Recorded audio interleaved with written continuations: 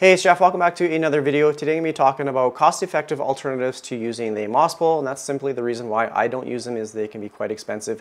Even if you make it yourself, the DIY method, or if you buy them as a prefabricated or pre-made pole, they can be quite expensive. So I'll show you the few alternatives that I use in my collection, some of my thoughts about them, which one I would recommend, and just kind of go from there. I'm not going to say one is better than the other. It's simply based on preference and experience, but there is some alternatives to the moss pole if it's simply a cost thing. Also, they can be quite messy to make as well. So yeah, I simply don't use them. I know there's some very impressive collections out there, and I think the goal for all of us is the same. You want your plants to grow up the planks, poles, whatever you use, so that we can achieve those large mature leaves. So let's get into it. What I primarily use right now for my climbing plants is just simply a wood plank. I had an extra set of, these are actually bed frame slats for my kid's bed. I just had an extra set sitting in the garage, so I repurposed them and used them as a climbing plank, and I absolutely love this method so far. I have my plants on planks over there, which I'll be making a video here hopefully soon, kind of switching it up a little bit. Right now I have the planks inside the pot, and I know there is a chance for these planks to rot, but so far I haven't had any issues with it, and I expect that I'll have to repot these plants before the boards actually rot. So that is a concern or a downside if you use the planks. You can also attach them or just leave them outside of the pot. I'll tell you what I'm doing. I'm going to be switching this up so that I have all the planks on the walls, and the inspiration for that actually came from a viewer. He sent me some pictures on Instagram of his setup, and it's quite impressive. He has the plants or the planks outside of the pot. So he has basically like a little platform at the bottom where the pot sits on, and then his entire wall he just added some I guess wood pieces that the plants can grow up naturally, and it actually looks really impressive. So that's kind of what I'm trying to go for, but I'm going to be keeping it with these I guess pine slats for now. I might switch it up down the road to something different, but I guess a question I might get is what happens if the plant outgrows this plank? So my plan is to, so you can see it doesn't quite go to the top of the wall, which I want it to go to the roof. That's the plan. I'm going to basically use some of that 3M sticky tape on the back. There's a Velcro version of it, so you have one Velcro that's on the wall and one on the back. So if you ever have to remove the plank, it'll basically just be Velcroed on, so you can just take it off if you needed to switch it up or remove the plant. So that's the plan for an upcoming video. I just kind of spilled the beans. Yeah. Stay tuned for that. It might be in the next month or two, but thanks to that viewer, subscriber for sending me his pictures. Huge inspiration to this project. So the nice thing about these planks is that the plants, they respond really well. Here is one of my golden pothos. You can see it's getting larger leaves as it grows up, but it is already latched on to the plank. It's got a ton of aerial roots. It is super secure. It's not letting go. You can see they're all latched on. The way I water this plant is, actually I'll do it right now, but I use my spray bottle and I spray the wood. And that way these aerial roots will have that moisture and nutrients. I even fertilize it sometimes. I'll just add the fertilizer in the water. I'll spray the back of the plank and it'll run down into the soil. I don't necessarily like soak the entire soil, but sometimes it'll come out the bottom of the drain hole, but I primarily water the plank, and that's the same thing you would do with a moss pole, is make sure that that moss stays relatively, I guess, moist, so that these aerial roots will latch onto, because that's what they're searching for, is the moisture and nutrients from the air. This is how they grow naturally up the sides of trees, obtaining that moisture, humidity, nutrients, all that kind of stuff from these aerial roots. So I just have this larger spray bottle with this, I guess, spray wand, and I just water like that. It doesn't have to be like a huge amount of water, just so that the roots have some moisture, and then you can see it just drains right down into the soil here at the bottom. So I might do that a couple times if it needs water. I just watered these the other day, so I'm not going to give it too much water, but I might do that maybe once a day, once every 2 days, depending on the soil like moisture. If it's wet or if it doesn't need to be watered, I'll just lightly mist it. That's all I do for watering these plants. You can see the soil is still a bit wet in this one. Whoops, I want to tear that very close. I'm just going to show this, like the width is about 2.5 inches. I did look up online, Home Depot, Lowe's, all those kind of places. They have the 1x4 knotty pine planks. I think you can buy them for like $6 or something like that, and I think it was 6 feet long. So a nice cheap alternative, and it's there's no prep work for it. You just stuff it in the pot, or you can like tie it onto the back of the pot, whatever you like. Just lean it up against the wall. But it is a nice, cheap, effective method, and so far the results are, I'm really impressed with them. Look at this pothos. Like some of the smaller leaves or original leaves, they're pretty small, but you can see it's starting to get these large leaves. So yeah, I'm really impressed. I would recommend this wood plank method. And it's funny because a little while ago I made a video on my philodendron Brazil, and without any assistance it actually started to grow up my drywall. I'll insert a couple pictures here as well to show you, but it did it naturally, and it's drywall. I didn't tape it on or anything like that, and you can actually still see where the aerial roots latched onto. It was so impressive. It actually tore some paint off up there as well. But it was really impressive because there's no light at the top, but it was training itself to grow up my drywall basically to the ceiling. So there's no light source up there, which was pretty surprising. Yeah, it was pretty cool to see.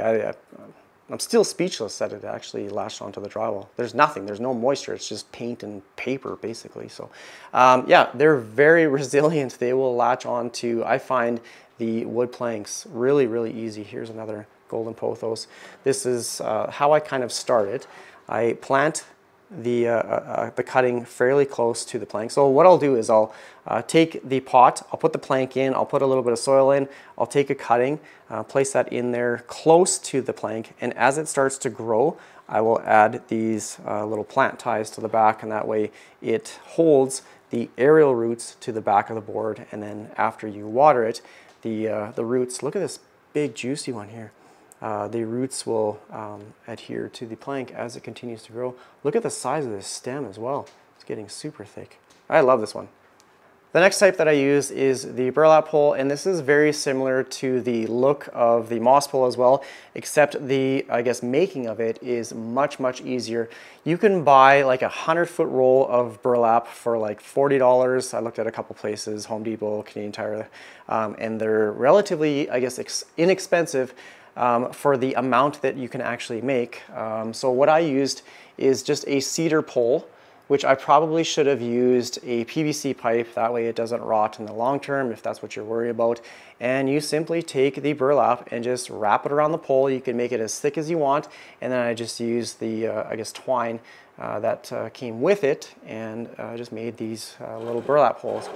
Now, although I do like these, I find the aerial roots latch onto the planks better than the burlap, and I think that is mainly my problem. Where I have these two is upstairs, and I don't really, I guess, pay attention to them in regards to watering the burlap as much as I do with the wood planks. So I find that the aerial roots aren't, I guess, latching onto or growing into the burlap as well as they are with the wood planks. You have to keep up on watering these almost like maybe every couple of days. You don't want the medium to dry out. You want those roots to feel that moisture and then grow into the burlap. So I'm just going to take off this support and see if it actually, yeah. Well, actually, this root up here has grown into the burlap. Okay, but it's not like latched onto. It was growing into it. You can see there is a little hole, a little divot. So there is one root, but now that I took it away from its support, it just kind of flopped off there. So I'm gonna have to secure that back up. So actually, one root has grown into it. The golden pothos one is kind of getting a little out of control, and it's actually growing away from the burlap itself, so I have to secure that up there. The leaves on this one, they're getting a little bit larger, but not as large as I would expect them to be. And for this one in particular, I'm not only bad at keeping the burlap wet, I'm also terrible at watering this one. I don't know what it is. It's kind of tucked behind a couple jade plants. It's really close to my south-facing window, so it's getting a lot of light. It's kind of bleaching out, but I'm really underwatering this. There's been a few times where it's been kind of drooped over, so I think that might be an issue with the leaf size. So again, that's my fault. It has nothing to do with the burlap itself, but I just have to keep a little bit more of a closer eye on this one. The only downside I found so far when watering it is it's not as wide as the plank, so I do get a little bit of like overspray. So if you have like a plant table or something like that, or if you don't want to get the walls wet, then this is pretty much the only downside to this burlap pole. But otherwise, I guess you could just place the nozzle right on the burlap and just kind of let it drain down. It'll usually take a few times watering it before it accepts the moisture, or the moisture holds onto it. Sometimes it's almost like a hydrophobic property and it just sprays right off, but after a few waterings, you'll notice that the moisture is absorbed. I have one down on my Monstera there as well. Again, it's not really adhering to it as much as I would like, but honestly, I rarely water that. So I guess the nice thing with moss poles, if you have like a kind of a larger, chunkier column, you can just put like a watering bottle or a bottle of water just on top and just let it kind of drain down and soak through. That I like about the moss pole, but I've never used it. Honestly, I would like to try one moss pole just to see how it grows in comparison to these other methods. But I'll show you one more that I have, and then we'll talk about a couple more, and that will be pretty much it for this video. This is my Hoya Pottsii, and I have it on these little plastic trellises. So if you don't want, or if you don't care, like if a plant latches onto it, you just want it to grow upright, I bought these little plastic trellises off of Amazon for pretty cheap. I think they came with like 15 or 16 for 20 bucks or something like that. The nice thing is you can actually stack them. So I'm just going to rotate around. This plant is out of control. It's already fallen on the floor once. These tendrils were actually kind of wrapped around another plant. I lost a leaf, it dumped some soil. It's been a disaster with this plant. But as you can see, these trellises, they can stack. So if you have one and you want it to extend it upwards, then you can just add them together and just kind of stack them up. So right now there's 3 trellises. I like the look, I guess, of this one in particular because you can just wrap those tendrils, those vines around, and it just makes a nice full container of, I primarily use these for Hoyas. I'm just trying to think if I've used them for anything else. I have some for some smaller pothos plants that I'm trying to train to go upright as well, but I don't have them on the planks. So yeah, if you don't like the look of the plank, if you don't like the moss pole or burlap, these trellises, you can find them in plastic. You can find metal ones, just kind of whatever your preference is. But this is another alternative to growing your plant upright. Relatively cheap as well. Just go to Amazon. You can find them at the dollar stores and stuff too. So this is just a nice alternative to the moss pole and planks and that sort of thing. If you've never seen this material, this is coco coir. It is coconut husk. So the unused portion of the exterior of the coconut is just kind of chopped up. You can find them in little chunks. You can find them in fibers. This is a very affordable, sustainable product compared to moss. The thing I don't like about moss as well is they basically destroy moss bogs, harvest it, and yeah, I don't want to say destroys ecosystems, but it's probably not the most environmentally friendly. Whereas if you have a product like this, it's basically the unused portion of a coconut, and it is a very good soil amendment. It can be used for those poles as well. The only thing that I've read about, I guess, the downside of this is they tend to hold onto or retain a lot of salt when they first, I guess, are packaged. So if you are using a coco coir pole, or if you're using it for your houseplants, just make sure that you thoroughly rinse it just to kind of leach out all those excessive salts in the material. Otherwise, they will harm your plants over the long term, I guess. The one other, I guess, alternative that is really cost effective is actually bamboo. So mainly in the trellis form. So that's basically, I guess, the same type of thing as the plastic and metal. You can use bamboo as a trellis as well. Just tie it onto those and let your plants grow up. So I think that's going to be pretty much it for this video. Let me know down in the comment section what you use for your houseplants to grow upright, whether it's the moss pole, burlap, the planks, or just the regular old trellis. Let me know what you think of each of them, like the pros and cons, if you have any other information that I left out of this video as well. I always appreciate the comments. I love reading what you guys do for your houseplants as well. I learn from these comments and the different practices that you guys do, so I really appreciate all the comments, all the time that you take to write to me. So thanks, I appreciate the support. Take care, everyone. Bye.